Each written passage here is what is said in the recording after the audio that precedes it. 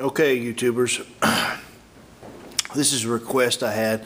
I threw a quick drawing up on one of my videos of a possible greenhouse, and a guy asked me for a little more detail, a little bit of a sort of a schematic on it, or a blueprint on it. I teach construction technology, so I thought I'd maybe throw some of this, and I also live in a straw bale house.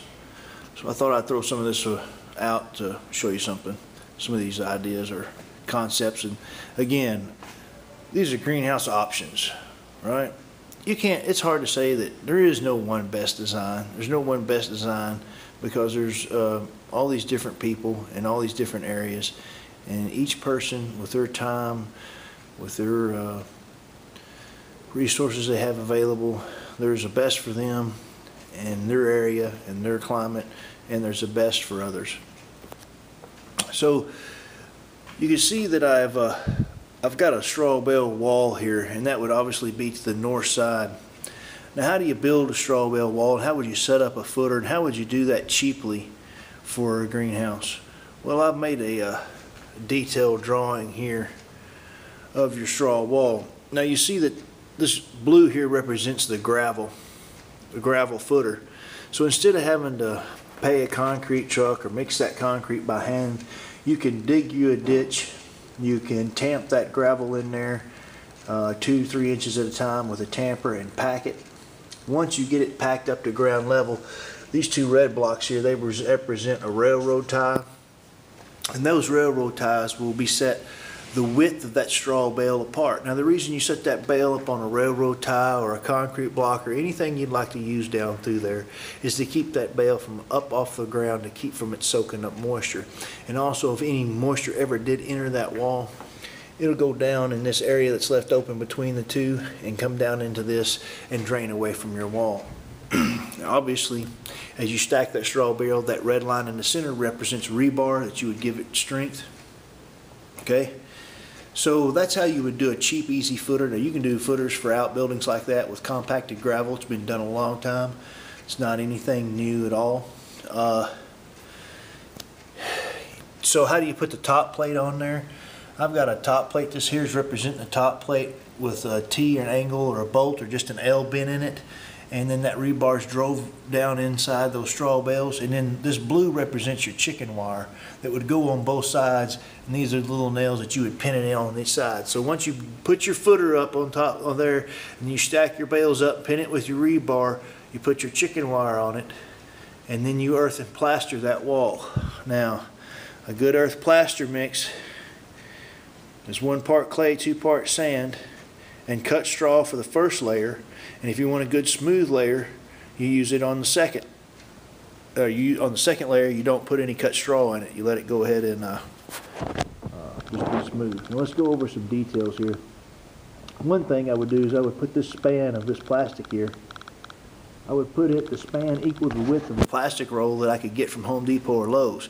10 or 12 foot would be a great span there. Remember to put it on the appropriate angle, right? And then also you can see I did a raised bed in order to raise it up to even this bale here so I could get the light to grow. Now I also put a water catch here so the water would come down and catch it. Now you could put a bed there that would water if you've got a high water need plant right there, or you can do a water catch trough all the way across there if you've got livestock or something else in that area. Now the sun will come through and heat this dirt in this raised bed. This black dirt got the right color and it's got the right substance, which is water we've been talking about, to retain that heat. That heat will come up, hit that plastic, and roll up. And you'll see that I put a roof in here, and I put 2x6 up here for this roof. Now I hung it over in the back so the water wouldn't get into my straw bale, and I hung it over in the front, and that overhang is not right, and you'd have to calculate that out. But you see that I put this little knee wall drop here. This provides this pocket in here for that heat to get up in there and swirl around.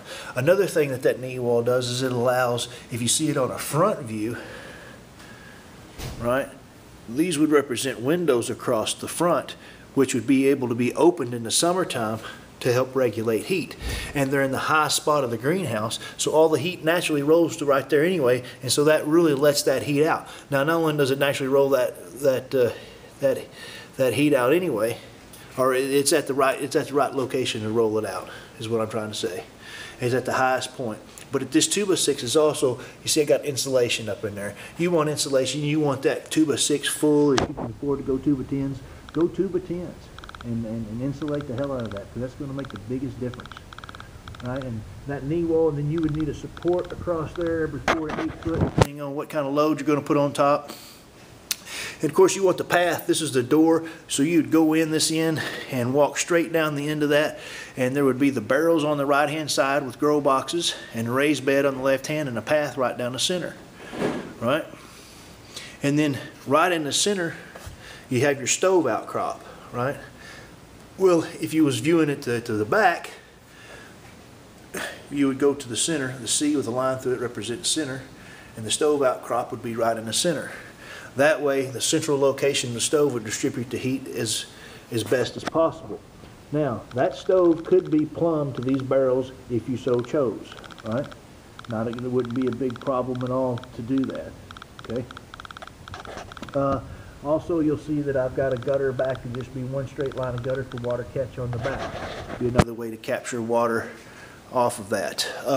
One other heating option would be, so this is an end view.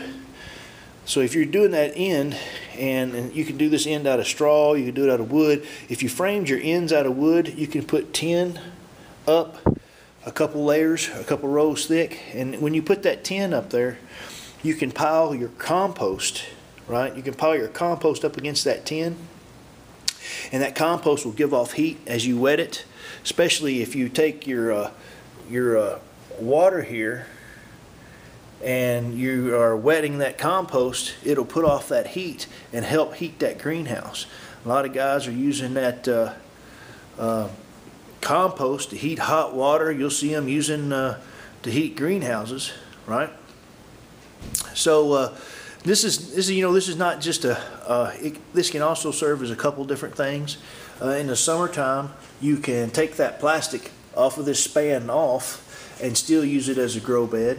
In fact, you can even put, if you're getting too much sun and you want to dry some shaded, you can put the screen over that to reduce the sun exposure in here. Not only that, but if you this plastic here, if you leave it up, then there's a few more options you got for that greenhouse. And it's a greenhouse.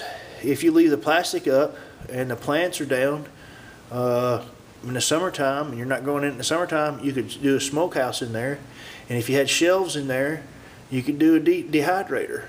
And also through the summertime, or where you don't have any plants, you also want to be working your worm beds. So on a front view here, you see that I'd have my beds just right above even with my straw bale low in the front for that bed. And then there's my beds up on my 55-gallon drums in the back for my taller plants. Now, some of these plants up front here, you could actually grow and put supports underneath this and grow them up the lighted area. You know, like anything that would run, like cucumbers or pole beans or whatever you want to do, it could actually run up there. Each one of the 55s, those are not S's, there's 55, so that's a 55-gallon drum. You can set 55-gallon drums the whole length. You can plumb them in if you want, and that also will give you a nice support bed. You'll also notice it up here in the center, I've got a fan drawn in, so if these windows are not adequate, and those windows would need a good insulative stop in the wintertime, so I'd take some of that 2-inch foam and cut it, so when I was in the wintertime, I'd just stick that 2-inch foam in those windows and block them completely off so I wasn't getting any heat loss, and block that fan off. So, and you can see these poles here represent my support that are going to be supporting the knee wall, giving me the support I need to hold my structure up. And of course you see my stove dead center here, which would be distributing the heat, right? So one of the other advantages of this little spot up here is it gives you a good spot for light. So right up in here is where you'd want to put you a metal halide lamp or a low pressure sodium lamp in order to grow your plants in the wintertime. Now, the big advantage of this greenhouse, you know, a normal hoop house will extend your growing season 2 months in the spring and 2 months in the fall. But a hoop house is not really designed to heat and to light year round. This is more of a year round blooming not just green, but actually blooming stuff. You could put lights in this and bloom this. This is going to require a lot less BTUs per square foot because of the limited glazing, which was the limited area with a low R value. So I just wanted to go over that real quick. I don't know if it helps. I'm not saying this is the best greenhouse that can be built. I'm saying this is a greenhouse option. And thank you for watching.